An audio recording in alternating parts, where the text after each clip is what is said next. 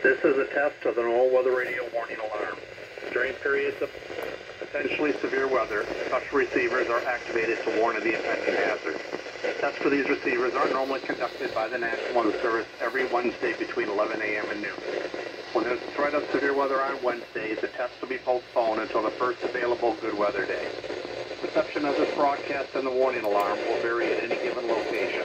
This variability, normally more noticeable at greater distances from the transmitter, will occur even though you are using a good quality receiver in perfect working condition.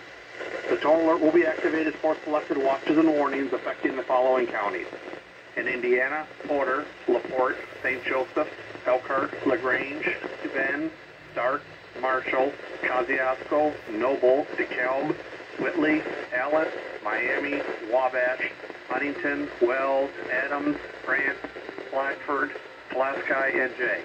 In Ohio, Williams, Fulton, Defiance, Henry, Paulding, and Van Wert. And in Michigan, Berrien, Cass, St. Joseph, Branch, and Hillsdale. For more information, see our webpage at weather.gov/IWX and click on NOAA Weather Radio under local information. We now return to normal programming.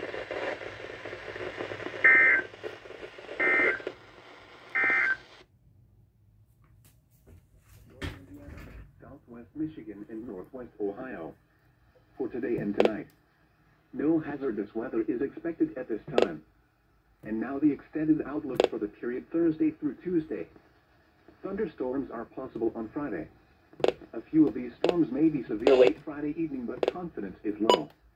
Widespread windy conditions are also expected late Friday night into Saturday morning. Spotter information statement.